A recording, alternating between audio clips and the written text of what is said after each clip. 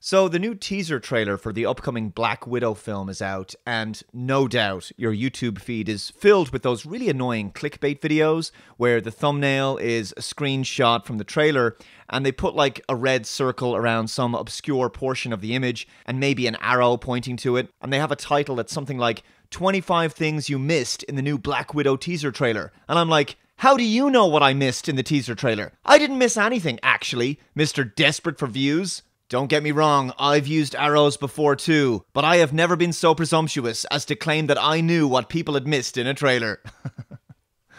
Anyway, all joking aside, the trailer is out, and to be fair, it doesn't look too bad. Mind you, there's nothing here that really blows me away either. For me, the trailer didn't really leave a massive impact. It's definitely got a very Jason Bourne type feel about it. At least that's what I got from the start of the teaser.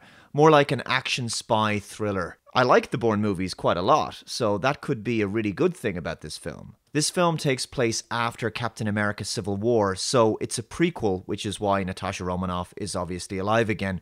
She's forced to confront her past, and we see several of her old acquaintances from her days as a Russian KGB spy.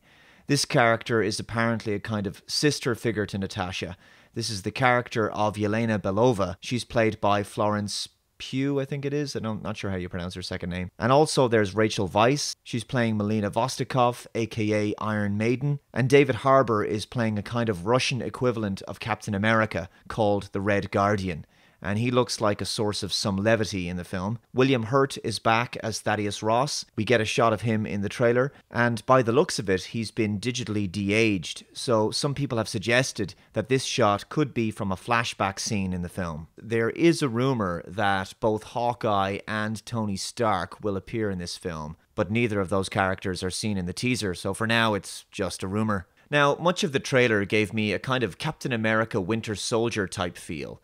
A bit more gritty, more real and grounded than some of the more spectacular installments in the MCU franchise. And also, I got the impression from this teaser that the film might have a more serious tone, which I think would be a great direction to go in, especially given the nature of Black Widow's dark past. Winter Soldier was very much a modern spy thriller, and I really liked that about the film, so this teaser reminded me of that a little bit.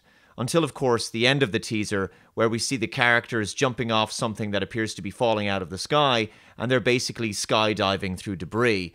And at that point, it's a bit more fantastical and over the top. It's hard to draw too many conclusions from this short teaser for Black Widow. It looks like a film that has a lot of potential. I'm not really a fan of prequels, and I think this one is tinged with a certain degree of sadness because we know the ultimate fate of Natasha Romanoff. Of course, we know she dies in Endgame, though I'm wondering if the powers that be will find some means of resurrecting her for the future of the franchise.